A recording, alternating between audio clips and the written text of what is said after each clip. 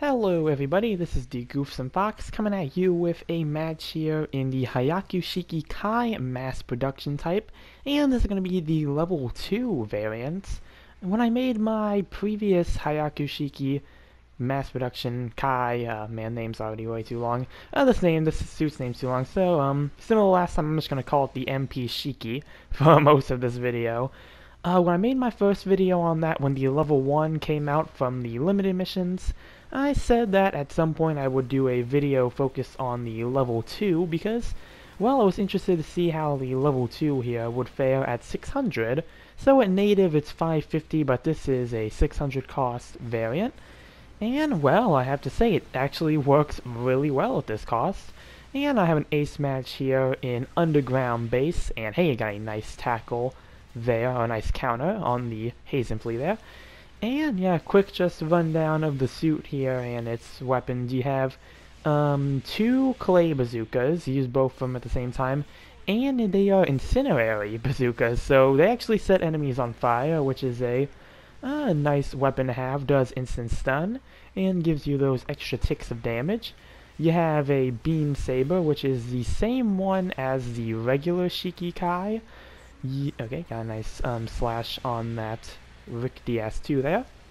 And, well, the difference with this one compared to the other Shiki Kai is this one, I think, uses the Zero Shiki Type 2's downswing, which is kind of like a sliding, like, lunge downswing. And it's a very nice downswing, very similar to the Goof VDs, but I think kind of with a longer range almost. You kind of boost a bit farther, so it does make it nice for slipping in there and getting in that melee.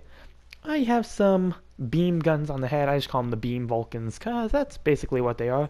And you can boost while using them, and they are very nice weapons to have. Nice rapid fire option. You have a Shiki beam rifle as a sub weapon, gives you 3 rounds, and it's an instant stun, so again, yep, nice weapon to have. And you have the shoulder beam Gatling, which you see me use a couple times here. You have to stand still to use it, but it can get some decent damage off.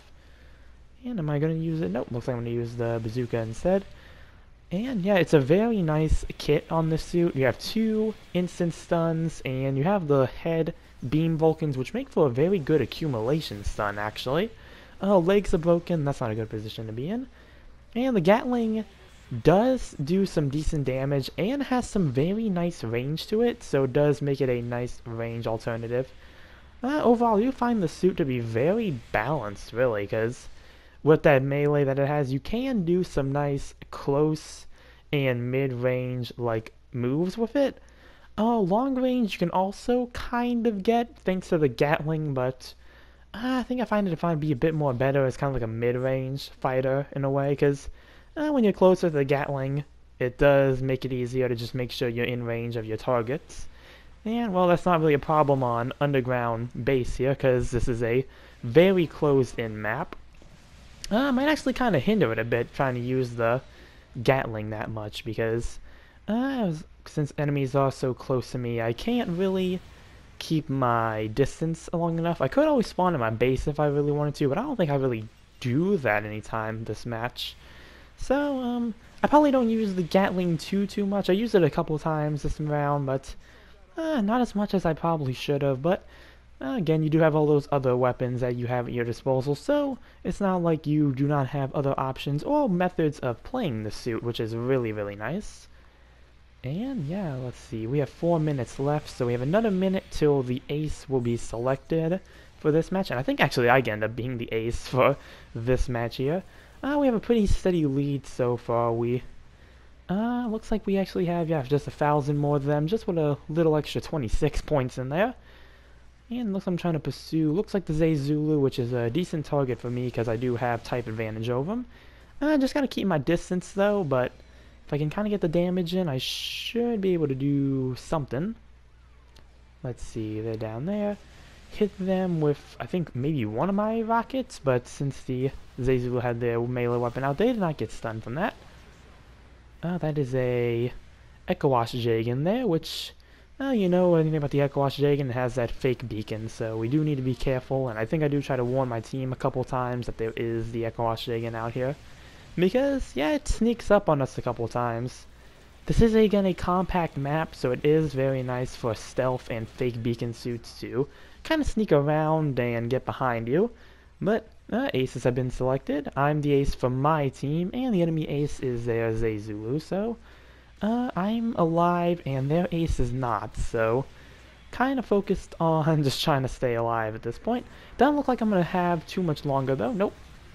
And that's going to give the enemy team some points ahead of us. Their ace also just spawned in, so team needs to be a bit cautious for now, since I think our team is low on our side. No, actually everyone is spawned in, but our last two teammates are low on health here. Oh yeah, the suit, if you've seen, the suit does have a double dodge roll, so also a very nice pro to the suit here is. You have a few more dodging opportunities here. Let's see, there's the ace. Did get the Echo Australian, and gonna catch the Zulu in the downswing. Couldn't move in for another downswing because a suit blew up and I think caught me in the explosion. Gonna finish off that Hazenflea though, so that's gonna be another 3 times the score for us. That's gonna allow us to catch up quite easily. Looks like it's just their ace and their support now, so I'll see if we can't finish them off before the rest of their team spawns in. Alright, modified Rick Diaz is moving in, and he's gonna move back and let me get the kill. It's actually an undercost Gelgook GN. I think it's the GN, or is it the JN? It's the JN. Is it the JN? I think it's the JN. There's so many Gelgooks now, I can't keep track of all of them. I think it's the JN. I'm almost completely certain. That one actually is undercost at 550, but he still did get the kill though, so 3 times the points for us. And we're nearing the last minute here. I'm low on health, so gotta be careful with what I do here. Doesn't look like I'm gonna last too much longer though. Nope, looks like Hazenflea is gonna get me. And I think for the next few seconds, I think I don't spawn in for a bit, 'cause I think the rest of our team is out. Yeah, because the rest of our team is low, so they're going to die.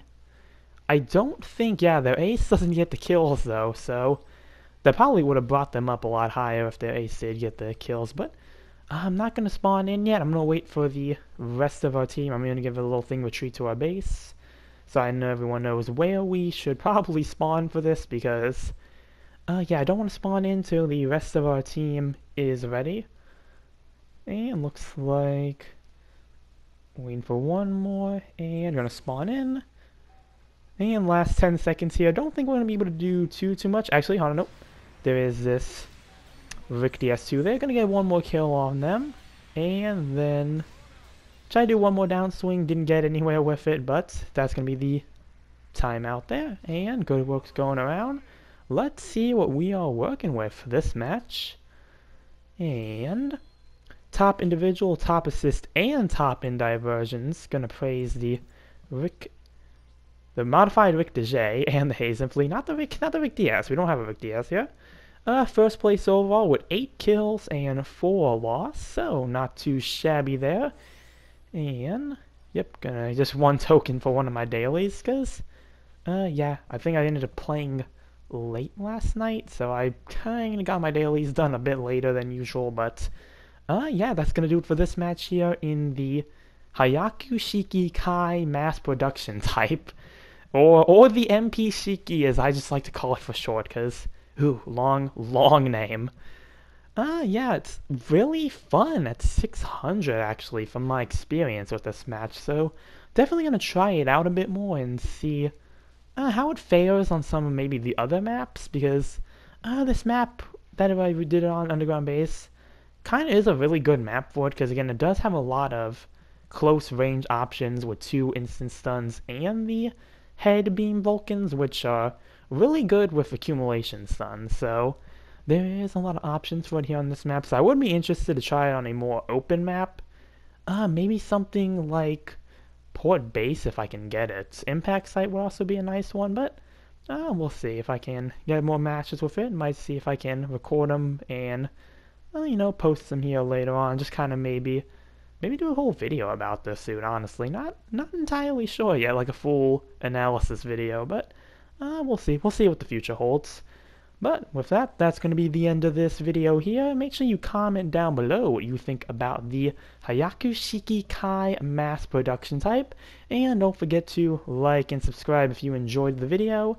And with that, I will see you all in the next one. Later.